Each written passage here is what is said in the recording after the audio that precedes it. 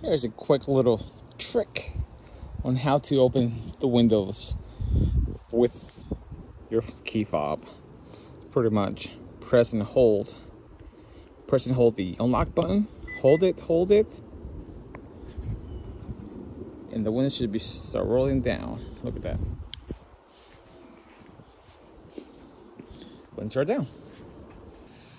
Now, if you would like to partially open the windows with your key fob, all you got to do is just press and hold the unlock button and release whenever you want to stop. For example, press and hold, come down, and I want to stop halfway through, just let go and it'll stop.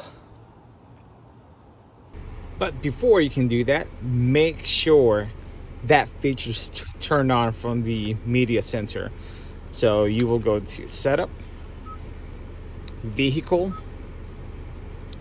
and scroll down to door, then scroll down the menu to remote window control, to make sure that is checked to be able to do that trick.